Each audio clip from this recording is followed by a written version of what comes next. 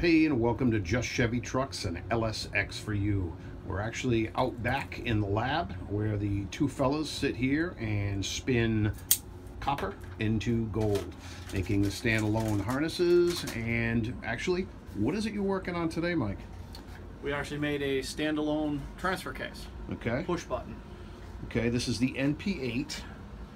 Focus in on that. 2002, which means this would support 1999 to 2002. I'm sure you guys could probably do the 2003 and newer, the next generation of these. NP8 is the one, the case that has that controller, the auto 4x4. In fact, I see you put it in neutral. Yes. What else have you got here? What's that, the actual module for it? We got the module for it. Yeah. We just have a standalone harness right now that we've powered up just so that we can get the communication loop. Otherwise we can't get into four-wheel low. It needs to know that it's in neutral.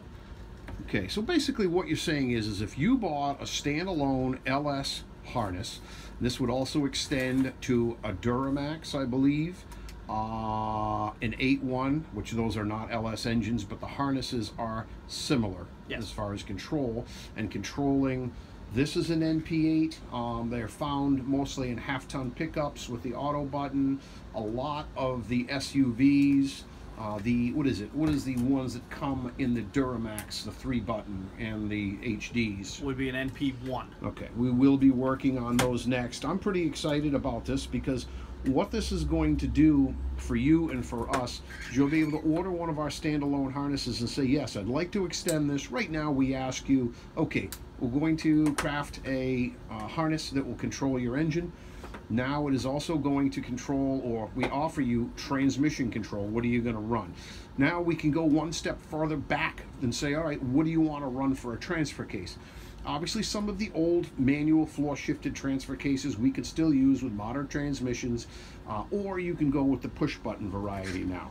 So let's hear this bad Larry work. Okay. This is the motor for you at home. There's a little shifter in there. Go ahead. Okay. We're in neutral, so we'll go back into two-wheel drive. Okay. I'm going to spin this. It's still the clutches. It'll spin the front, but yep. It is. Okay, and then what? Now we can shift into 2 high or 4 high. Oh, it just got tougher to do. I kind of like 4 low better. Now we'll go 4 low. Okay, now we're on 4 low. Much easier. I like 4 low. And if you're an off-road enthusiast, so do you. So this stuff is all pretty much our bread and butter, our ECM. It's, when I say our, that's a GM harness, a GM ECM. We just rework it. We actually remove what you don't need, emissions, stuff like that. We've done these projects for people out in California successfully, where they left EVAP, they left AC. LSX for you. Give them a call. They can craft whatever you need or whatever you want. This is beautiful because, in fact, we're talking about doing it here, taking an old crew cab square body and possibly putting an 8.1 in it, an LS engine, or even a Duramax, running an Allison transmission. And then we call it an Allison transfer case just because this opening is so much bigger for the Allison, but it is essentially an NP1. So if this is something you think you want to do, we can work with you. I've got Mike and Eddie back here. Again, the little elves that spin copper into gold. Give us a call at LSX for you and Just Chevy Trucks. The number is 207-457-5500. And boy, is this going to be good.